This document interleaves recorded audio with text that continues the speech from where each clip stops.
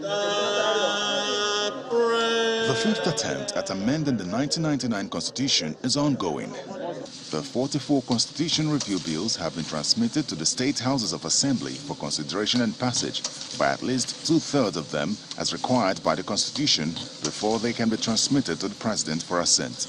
While some say the Constitution does not need amending, that instead a new one should be drafted to capture the country's realities, questions continue to be asked of the National Assembly regarding why certain amendments were not included.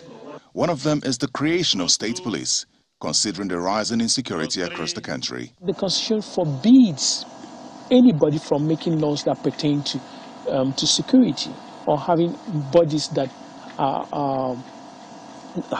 that discharge any responsibility pertaining to security. How does that work?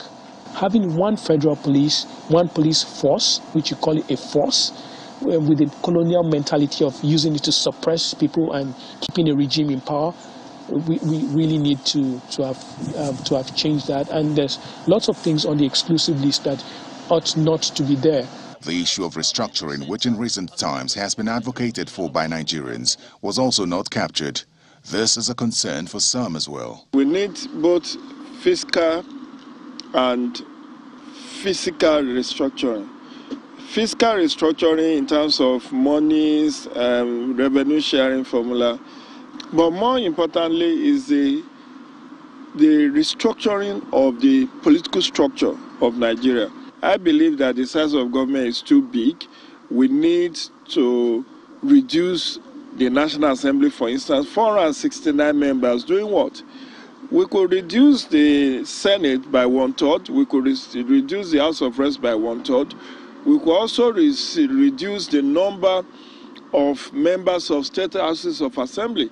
Also considering court processes involving defections of governors and lawmakers, Mr. Ojo believes the National Assembly missed a chance to address the matter constitutionally once and for all. The defection of governors, as immoral as it is, we are told that there is no constitutional provision that says that if a governor defects from party that brought him to power or brought her to power, he has to lose his seat. So I feel that that's another lacuna that should have been taken care of by the Constitution. The issue of state creation, which was also not captured, despite agitations by various groups, is a concern for many. Regardless, some Nigerians believe that a successful attempt this time to amend the Constitution, especially on some critical provisions which were rejected by the state assemblies, as well as those not assented to by the President, would address some major national concerns. Terry Ikumi, Channels Television News. Well, joining me now on the news at 10 to take a deeper look at this exclusion from the Constitution amendments is the senior advocate of Nigeria, Dr. Ehioge West-Idahosa. Thank you for joining us tonight. Thank you very much. There's been a long talk about the need for amending Nigeria's constitution. This has spanned through 3 presidents, from Obasanjo to Yar'Adua to Jonathan, and now this present administration. Why do you think we've had this difficulty in getting, amending a constitution, one that is acceptable to all Nigerians?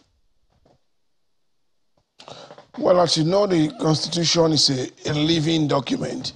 It's the foundation of our nation state. So it changes from time to time, sequel to the needs of the people arising from interest aggregation and interest articulation. So you're not likely to have a fledgling democracy like ours have in one fell swoop a complete amendment of the Nigerian Constitution. So far, we are dealing now with the 5th alteration bills. So it will mean that we have had 4 successful amendments to the Constitution. But what is not satisfactory is that the fundamental areas that people really agitate about have not been tampered with. And I'm hoping that sooner or later we will get to those issues. And would you call those areas, state creation, state police, or even restructuring? Yes, you cannot run away from state police. Ultimately, it's going to be the solution to improve security in our national life.